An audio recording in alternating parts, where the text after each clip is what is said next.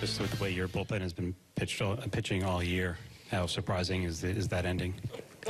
Hey, you know, they threw some good at-bats up there. You know, Otto comes in and gets a slow roller that doesn't start the inning off right, and then, you know, Davis got him on the 3-2 count. Yeah, I mean, those guys have, and especially lately, you know, we've leaned on them heavily, you know, so tough spot, and then I throw Britton about as tough a spot as you can be in, and really thought he came in and threw the ball fine, got it, you know, pitched contact, and Conforto got him. Tip your cap, but that's kind of a tough spot to come in and right there. Yeah, Brendan. What made Wheeler so tough tonight? He's capable of that. You know, I thought his splitter change was really effective. Obviously, the fastball didn't seem like he threw that cutter slider as much, but he was good. He was filling up the strike zone, and you know, we know he's capable of that when he's on his game. And we were able to get to him a little bit there early, but he settled in and gave him a really good outing.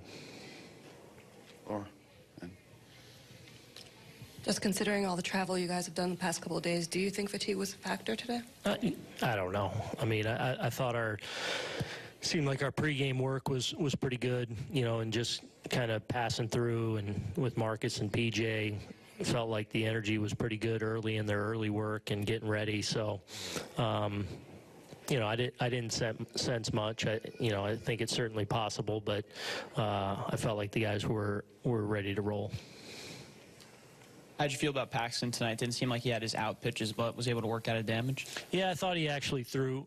Well, I mean, 6 innings, 1 run. That's a really good line. But I actually thought he threw better than some of the results he got.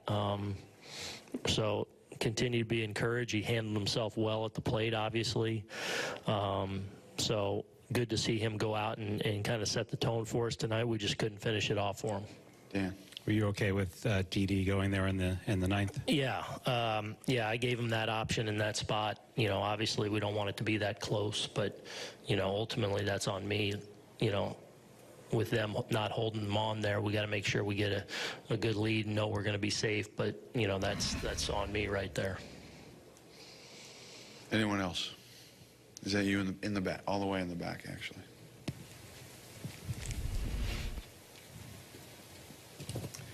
The home run streak came to an end tonight at 30 straight games. How do you look back at that accomplishment? Pretty impressive.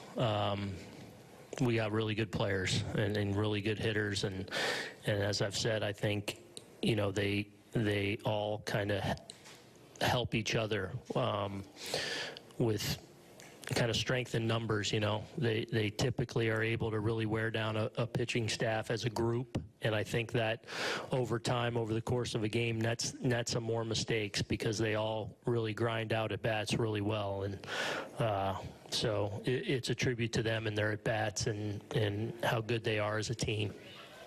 Okay, thank you, Aaron.